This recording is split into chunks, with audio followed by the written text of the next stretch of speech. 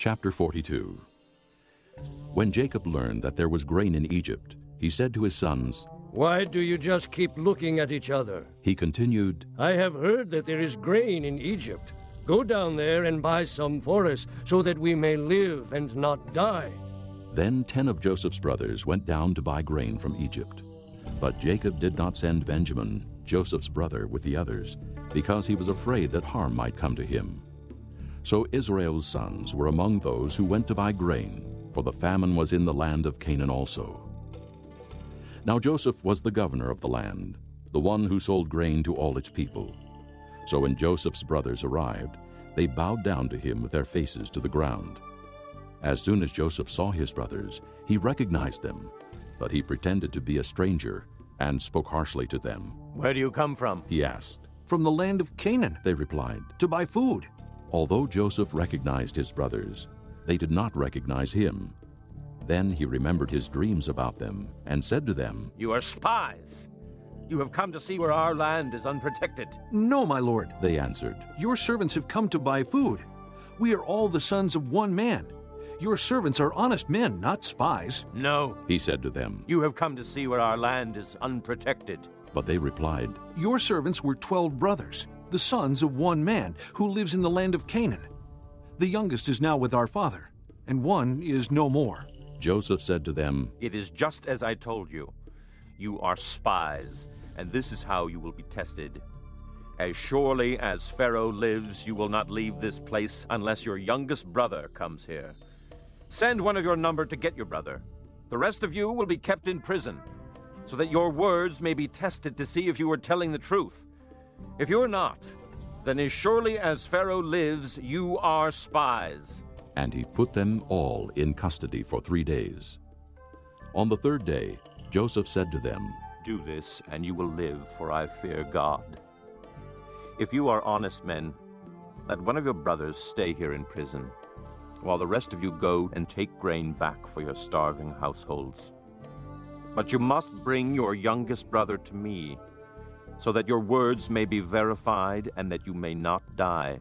This they proceeded to do. They said to one another, Surely we are being punished because of our brother.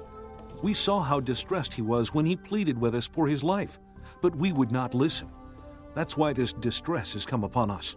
Reuben replied, Didn't I tell you not to sin against the boy? But you wouldn't listen.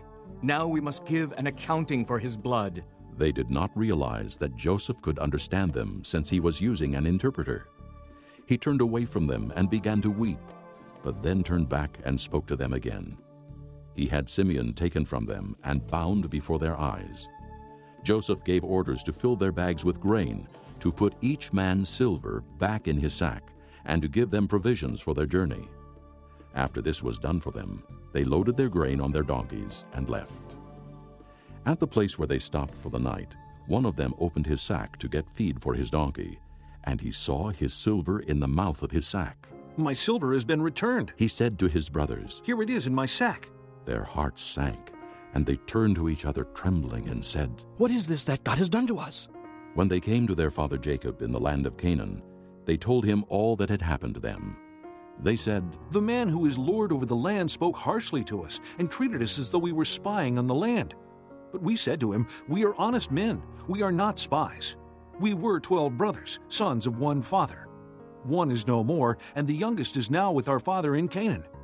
Then the man who is lord over the land said to us, This is how I will know whether you are honest men. Leave one of your brothers here with me, and take food for your starving households and go. But bring your youngest brother to me, so I will know that you are not spies, but honest men. Then I will give your brother back to you, and you can trade in the land." As they were emptying their sacks, there in each man's sack was his pouch of silver. When they and their father saw the money pouches, they were frightened. Their father Jacob said to them, "You have deprived me of my children. Joseph is no more, and Simeon is no more, and now you want to take Benjamin. Everything is against me." Then Reuben said to his father, You may put both of my sons to death if I do not bring him back to you. Entrust him to my care, and I will bring him back. But Jacob said, "My son will not go down there with you. His brother is dead, and he is the only one left. If harm comes to him on the journey you are taking, you will bring my gray head down to the grave in sorrow.